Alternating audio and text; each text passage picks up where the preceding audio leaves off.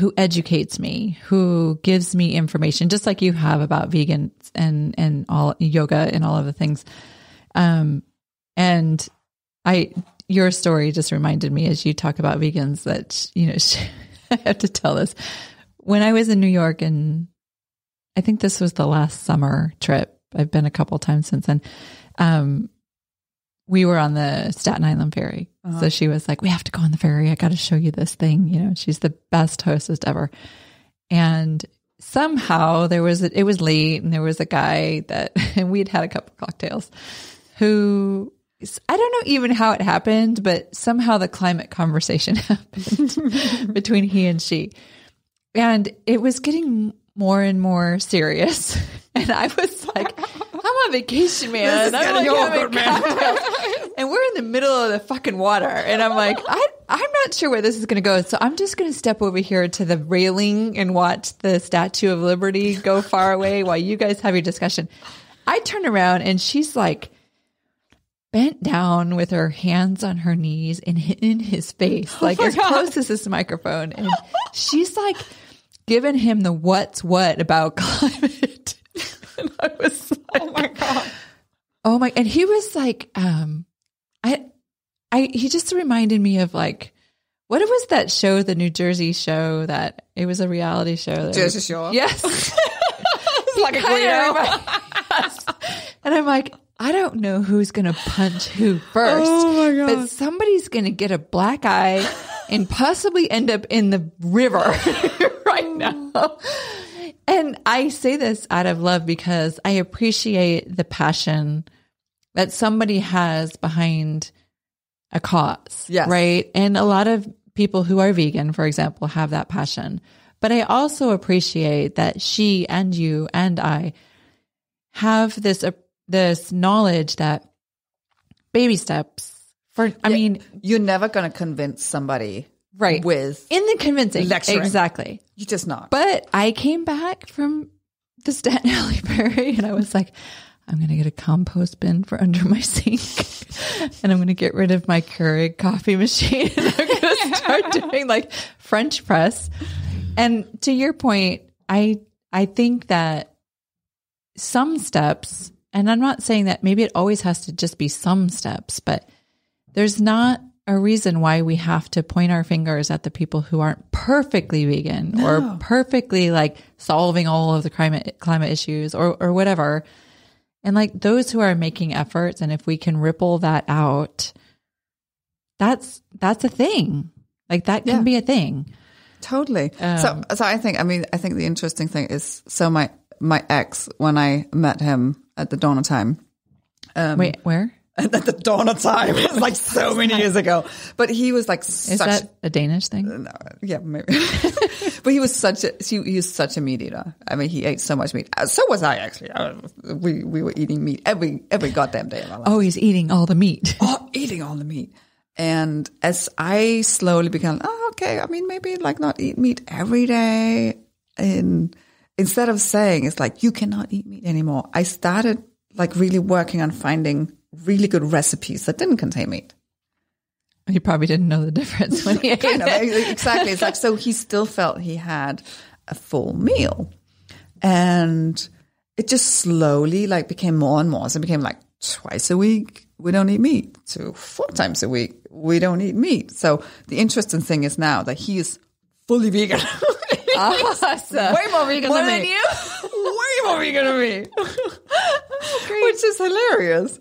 But it just, I mean, if I had just been lecturing and telling and this is how it is, it would just been a resistance and an annoyance, and you're just never going to get very far with that. And also back to the point that you made of 3 kids, because like people are like children in the sense that you try to shove something down their throat and they're just going to resist, right? Yeah. Just like children. So yes, you don't. It's like I don't make my kids do yoga. So. Do they love it though? No. Do they? No? I don't think I'm retarded. I mean, they think I'm stupid. That's funny. Sorry, I said the R word. I know I'm not supposed to. Whatever. Don't judge me. I was talking about myself. I feel that's okay. Yeah, whatever. We get it. Yeah, exactly. No, my kids don't do yoga. And So funny that you say that, because you're the yoga expert I am not, but my son, who's 5, so you mentioned that you do instruction on the subscription thing, right? So he asked me, and I maybe I was a sucker, but generally speaking, I was like, all right, I'm going to do it. You know, we have Apple TV. Yeah. And there's the yoga app, whatever the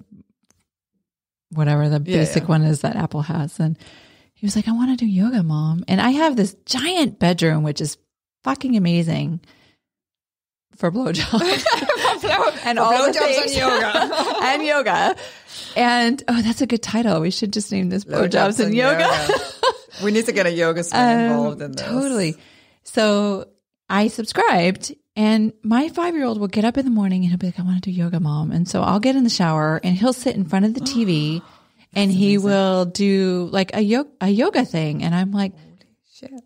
I'm watching, he rolls out the mat and he just like, but I mean, that would be a dream come true for me. Right. But that's my point is like, I don't do yoga and I should, but my son is like all about it. You are the yoga instructor and your kids are like, fuck you. I'm out of yoga. Yeah. And I think, you know what? My theory is that they're going to come around at some point because they've had it their whole lives. They've been surrounded by it. At some point, they're going to come to it. For sure. And me forcing them to do it is not going to help. It's the same thing with language. My kids are bilingual, and they refuse to actually speak Spanish most of the time. I know they can. Yeah. And I'm like, all right, that's fine. We're just going to keep speaking it. I put like all of so we predominantly watch Netflix and everything is in Spanish. My son's father is from Spain, so he only speaks to him in Spanish. And I'm like, all right, fine. You speak your English. But when you're 18, what's going to happen is you're going to be like, oh, I see the value in a second language. Now I can speak it because my parents have been showing that to me for the last That's the same with my kids. Years. I've spoken Danish to my kids since birth, and they understand it all. My older one speaks a fair bit. My younger one less. Yeah. But you put them in a room with a couple of Danish kids who doesn't speak English. They figure it out. They figure it out real quick. Totally. So, can you say something in Danish? What do you have to say?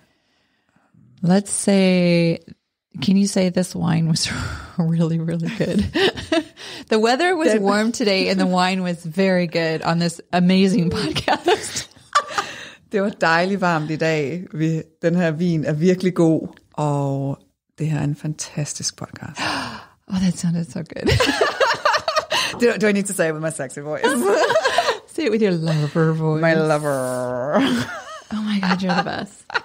I am going to wrap this up. And also I'm going to propose that we do this again, maybe with Andrea, because she's also amazing.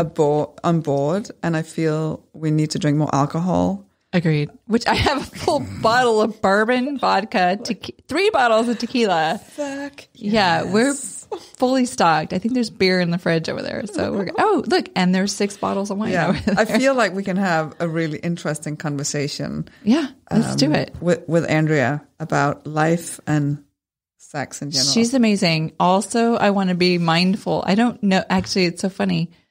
I want to make... We're all 3 business women in a small town. Yes. So this is a thing in which I'm like trying to buck the system here, but I want to be who I am. Like, I'm a great businesswoman and I take really good care of the members here, and I love everything that they're doing, and I will evangelize them until I die.